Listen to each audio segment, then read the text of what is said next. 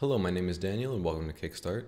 This is lesson 1 where we will teach you the basics of computing, software, and programming. First, let's go over the difference between hardware and software. Hardware is the physical machine itself. Examples of hardware are CPUs, input and output devices, flash drives, and computer parts in general. Software is the programs that run on the hardware. It can be anything from the Java virtual machine to video games. Other examples are the compiler, IDEs, and apps on your phone. I just mentioned input and output devices as being hardware, and there's a significant difference between the two. Input devices receive information from outside the computer and send it to the computer to be interpreted by the computer's programs or its operating system. Examples are mice, keyboards, microphones, and cameras or webcams. Output devices received processed information from the computer that may be used outside the computer on peripheral devices. Examples are monitors, printers, speakers, and headphones. A fundamental part of Java and other object-oriented programming languages is the relationship between classes and objects.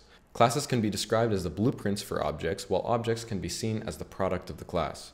When a new object is created, it must be linked to a class where it takes on the variables and functions of that class.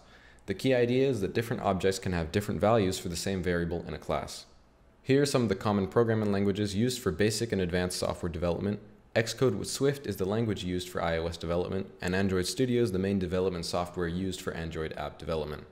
Java is, by their own description, quote, a programming language and computing platform first released by Sun Microsystems in 1995, end quote. Java is an object-oriented language and is platform agnostic, meaning it can run on any and all machines. This has led to it becoming one of the most popular languages, and Java themselves state that 15 billion devices run Java. Here's some information on Java development tools, but what is really important is that you have either BlueJ or Eclipse installed in order to begin programming. BlueJ and Eclipse are IDEs or integrated development environments.